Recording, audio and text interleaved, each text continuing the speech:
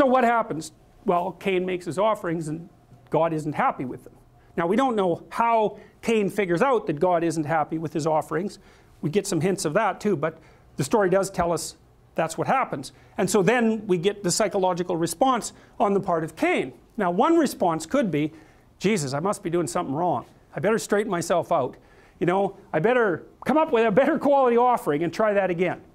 That isn't what happens. What happens instead is that Cain becomes angry, wroth, and his countenance falls. And so what does that mean? It means this, right? It means he is not happy. He's angry and out for revenge. And so I've been thinking about this a lot lately with regards to the literature on inequality. Because there's a very good literature that shows, for example, that there's a measure called the Gini coefficient. And the Gini coefficient is a numerical index of the relative inequality of a geographical locale. So for example, if you went to Newfoundland, where everyone is roughly not very rich, or North Dakota say, almost everyone there is, say, lower middle class, something like that, or upper working class, something like that. Very little variability, low Gini coefficient, okay? And if you go to Miami Beach, say, where everyone's rich, low Gini coefficient, because it isn't an index of absolute wealth or absolute poverty, it's an index of relative poverty. And so if everyone's rich, the relative poverty is low, and if everyone's poor, the relative poverty is low. Now, one question is, where's the crime? And you might think, well, the crime is where the absolute poverty is high, right? Or the absolute wealth is low. That's where the crime is. Well, that's wrong. If things are relatively distributed in an egalitarian manner, the male-on-male crime, especially homicide, is low. And it's also the case where everyone is rich. But if you go into places where there's some rich people, but not very many, and there's a lot of people who are comparatively poor, then the male homicide rates and violent crime rates amp up substantially. And it's a consequence of male-on-male competition. And so what you could derive from that, and maybe even reasonably, is that you should flatten out the damn income distribution because you're destabilizing the society by facilitating male criminal aggression. You can make a good case for that.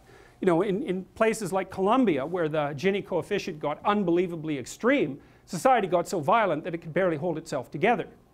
So you can make a conservative argument for redistribution of income, using the observation that if the income distribution gets too extreme, the whole bloody thing starts to destabilize and might fall. But then you also might say, well, wait a minute, is it inequality that's driving the violence? Or is it resentment of the inequality that's driving the violence? Now that's a tough question, because you might say, well, what if the game is rigged and there's no way of moving up the power hierarchy? Well, then maybe anger and the desire for revolution is the appropriate response. But that doesn't really mean to me that the response should be the sort of thing that you see in high Gini coefficient neighborhoods, which is intraracial violence between men. So for example, in neighborhoods where there's high murder rates, the murders are always between young men, and they're always within race. And so that doesn't seem to me to be exactly a politically revolutionary move, right? It's more like violent competition for the sake of attaining status. And you might say, well, that's reasonable, but because the inequality is there and men need to find status because it's part of what drives them forward, it's part of what makes them attractive to women, it's a necessity. Well, the question is, do you attain status through destruction, or do you start making your offerings, putting your offerings in order? And that's something we really need to figure out, because that's a fundamental political question. It's a fundamental political question. Anyways, what happens in this story is that Cain decides that the fact that God isn't accepting his offerings means that he's entitled to become angry and negative. Those two things are both put together, right? He's wroth, he's angry, and he's also depressed. And so he's in a state of mind that, well, I think the best characterization for that is hostile resentment, because it's unfair. It's like, yeah, it's unfair. So what are you going to do about it? You're going to get destructive about it? Or are you going to change your approach? Well, Cain, he does the ultimate thing, and this is what people do when they do the ultimate thing.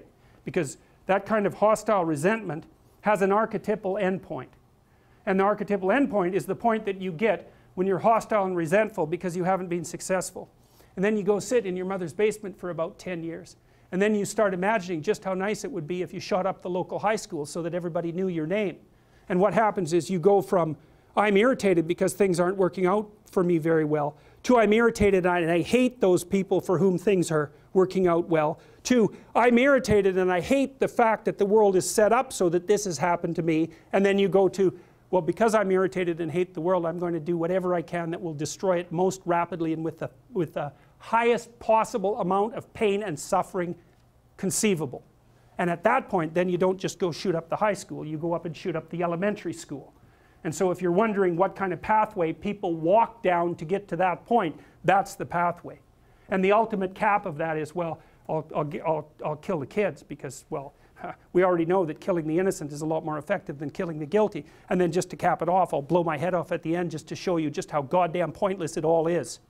And so that's the logical extension of Cain's attitude. And you might think, well, that's a bit of an overreading, and I will say it's not an overreading at all. It's exactly what happens in the text. So it's exactly what follows it. So fine. So Cain is not happy. And so who's he not happy with? Well, he's not happy with God. And so what does that mean? Well, we've already unpacked this. He's not happy with the social contract, because that's part of the spirit, the patriarchal spirit, let's say. And then there's more to it than that, because we've already analyzed what God, the idea of God might represent in the background of this story. He's not happy with the transcendent. He's not happy with the idea of the logos, all of that. No faith in the transcendent. Nothing but, he does nothing but despise the social contract, and he's got no faith whatsoever in the logos, let's say, the word that brings chaos out of order. He's got nothing but contempt for all of that. And you know, certainly you know people like that. And if you don't know them, you just go on YouTube and read the comments, and you'll see all sorts of people like that. So